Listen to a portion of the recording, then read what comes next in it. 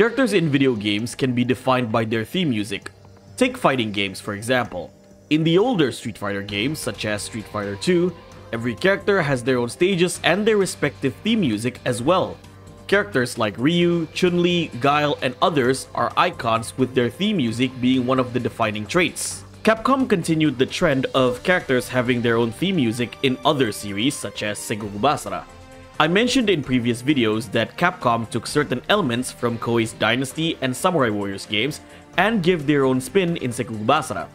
In Dynasty and Samurai Warriors games, defining characters such as Lu Bu and Honda Tadakatsu have their own theme music to make them stand out as the strongest characters in their respective games. Capcom took this idea and went all the way to give everyone in Sengoku Basara their own theme music.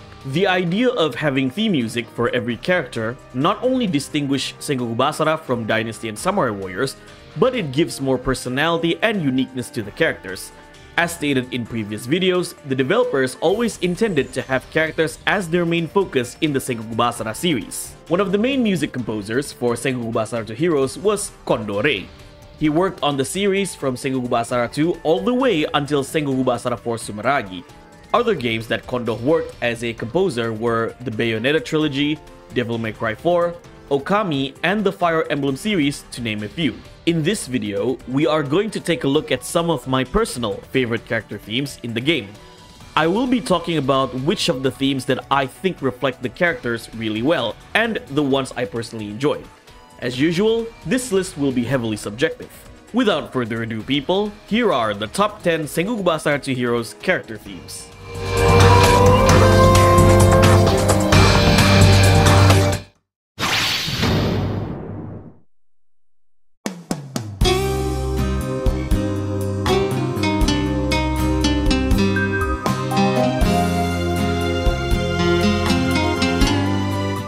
I couldn't get Ujimasa's theme out of my head even if I want to. This theme has stuck with me since the first time I heard it back in 2007. The melody is rather beautiful and it fits really well for a crippled old man like Ujimasa. It's a given honestly, since the music is basically what Japanese referred to as kaiokyo, which is a Japanese pop music genre back in the 70s. It's not a secret that music composers tend to take inspiration from pre-existing work.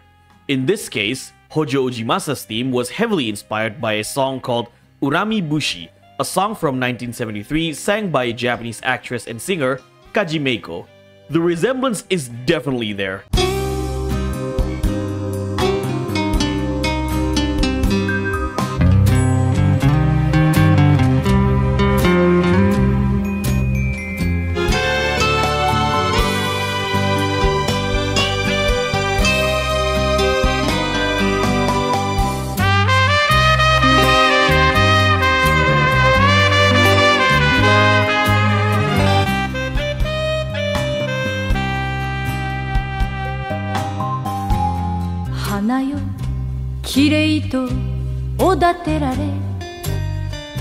Having an old 70s music for an old man like Hojo Ujimasa is a brilliant move on Capcom's music team. The somewhat melancholic melody made this theme a memorable character trait throughout the series.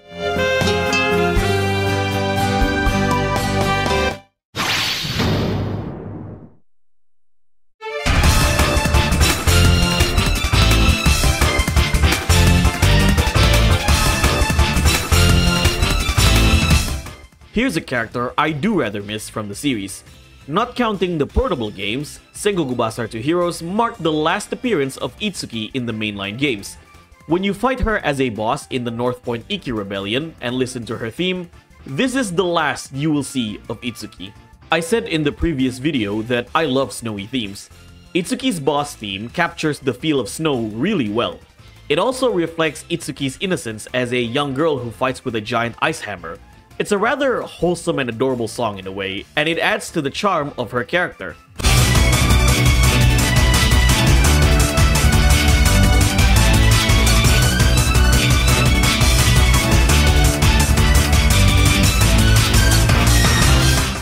I will never take away the ability of Capcom's music team to portray a character through music.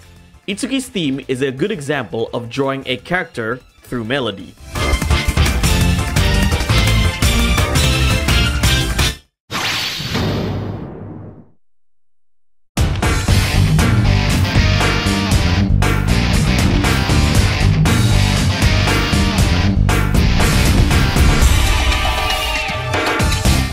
How do you make a non-horror game scary? You play Tadakatsu's theme from Sengoku Basara to Heroes. Whenever you hear this theme in the game, you know you are screwed. You only have two options, fight or run. Failure on either option will result to your doom. Since Tadakatsu is portrayed as a Gundam-like mecha, the heavy metal mixed with techno is a perfect match for him. That heavy drum beats give a strong vibe of heavy machinery. The synthesizers in some parts of the music also gives the somewhat futuristic take of a Gundam in a feudal Japanese setting.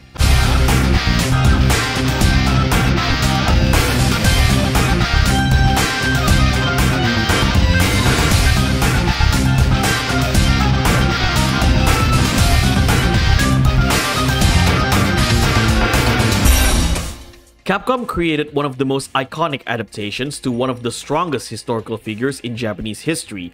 The theme for Honda Tadakatsu shows how much of a dominant force he is in the Sengoku Basara series.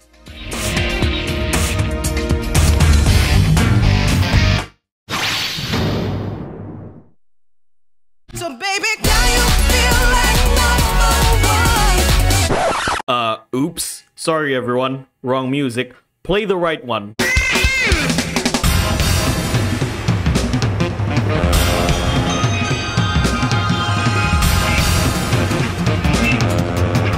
Capcom rarely disappoints when it comes to making memorable theme music for a lead character. A lead character should have a theme music that is very memorable to the point where it is synonymous to the character itself. The theme music of Sengoku Basara 2's Poster Boy should be on the list. I mean, why shouldn't it? This banger perfectly reflects Keiji's character in the game. The tone of the theme is fast-paced, jazzy, and energetic, which portray Maeda Keiji as a carefree, easygoing, and wild character really well.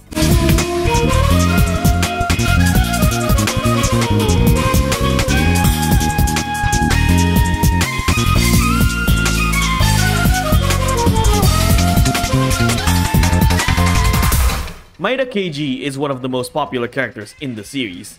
His theme music will always be synonymous with his character as a wandering warrior of the Warring States period.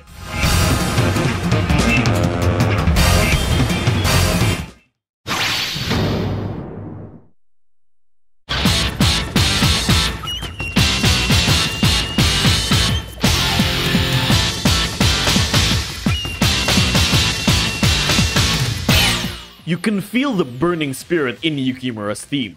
This music has all the makings of an anime protagonist who works hard to become the strongest warrior of Japan. That basically sums up Yukimura as a character in Sengoku Basara. He's the typical shonen protagonist who screams a lot, constantly wanting to get stronger by fighting his rival, and proving to his master why he is the greatest warrior ever. That heavy metal guitar riffs in Yukimura's theme screams fire. It perfectly reflects not only Yukimura's brash personality, but also his aggressive style gameplay. Part of the song reflects his boldness as well. Despite being brash and aggressive, Yukimura has a strong sense of honor.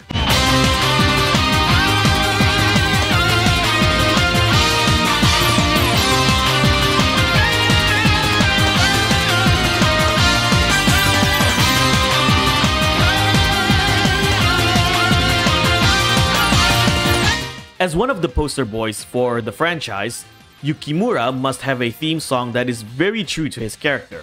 The Capcom music team did a marvelous job in making Yukimura's theme a truly memorable one. Oh, and one more thing.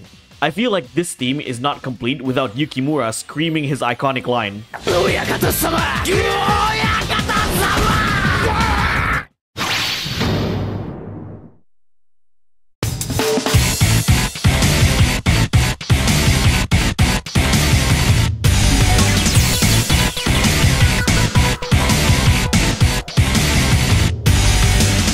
Yukimura is not the only character with a fiery theme.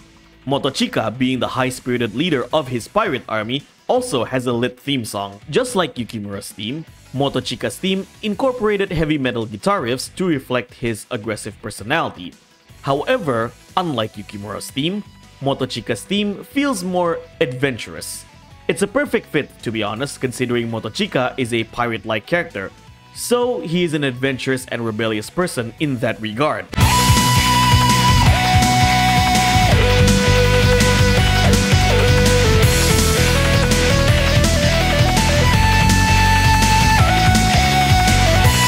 Being one of the most badass characters in the game, his hard-hitting theme song is nothing short of badassery as well.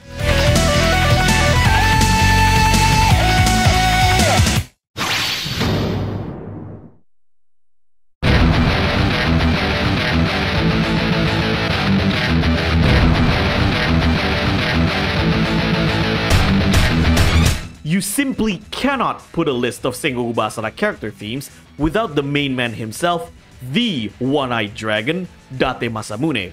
It would be a crime to not put Masamune's theme in this list. His theme music incorporated heavy metal guitar riffs as well, just like his rivals, Yukimura. However, the overall tone of Masamune's theme is somewhat calm. It actually reflects his personality not only as a strong warrior, but a cool-minded leader as well. It's the perfect opposite to Yukimura's aggressive theme song, considering Masamune and Yukimura are rivals.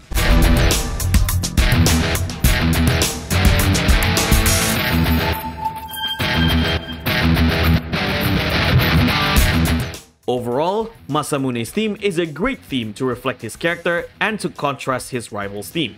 His theme music is simply electric, pun slightly intended of course.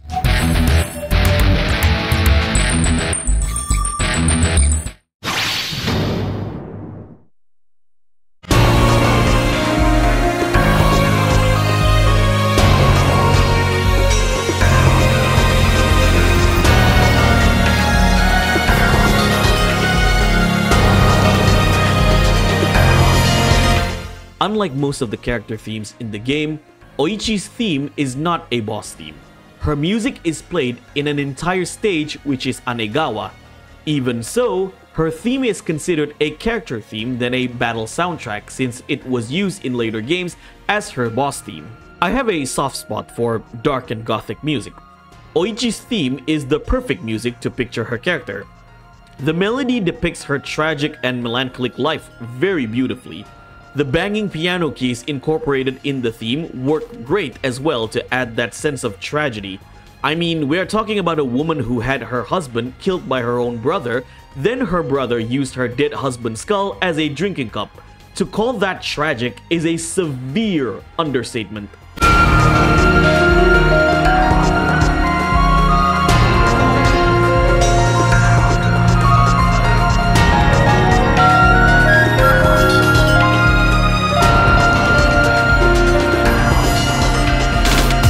Oichi in Sengoku Basara is a character where every aspect matches her personality, especially her theme music. Hence, I'm glad that Capcom kept this theme for her as the series progressed.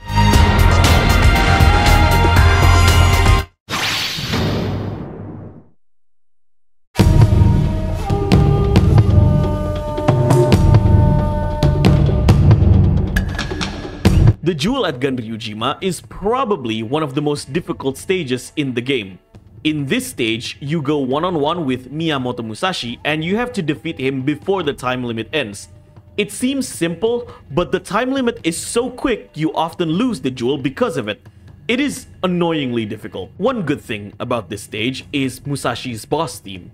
Other than gothic music, I have a soft spot as well for traditional music, specifically Japanese music.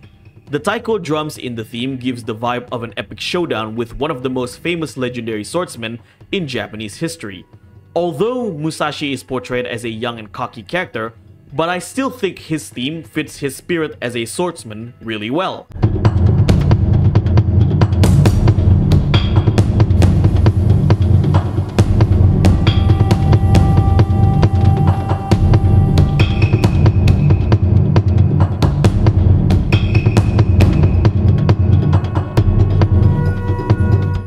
If ever Capcom decide to bring back Sengoku Basara in the future, I would love to have Miyamoto Musashi return with a glow-up. Give him the Tokugawa Ieyasu treatment. I would also like to have this theme being kept for Musashi as the legendary swordsman that he is. Before I unveil my somewhat obvious number one pick, here are the few honorable mentions.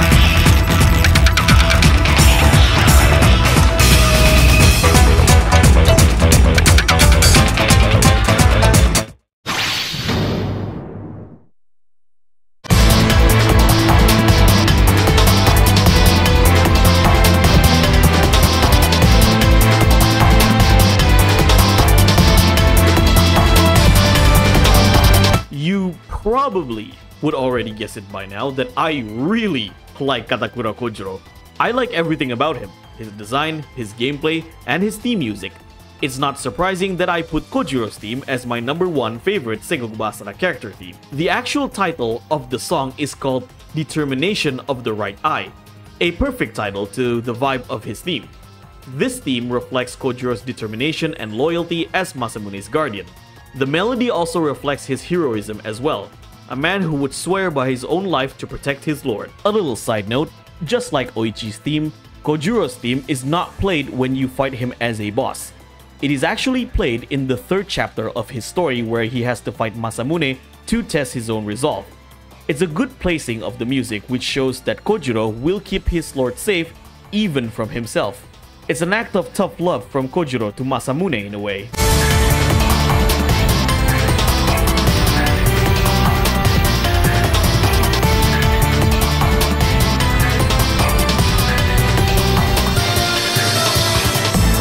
Being the main lead of Sengoku Basara to Heroes, Kojiro got the most heroic theme out of all the characters in the game.